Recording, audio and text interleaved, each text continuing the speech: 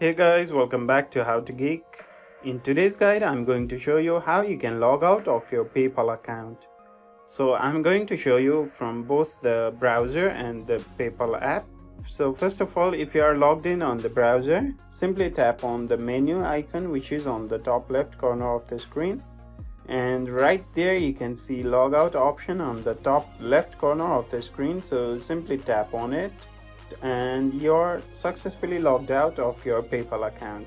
So to log out from the PayPal app, open the PayPal app, and as you can see, I'm logged in here. Now to simply log out of your account, tap on the gear icon on the top right corner of the screen. Now tap on logout, which is on the top right corner of the screen. So by simply tapping on it, you are successfully logged out of your PayPal account.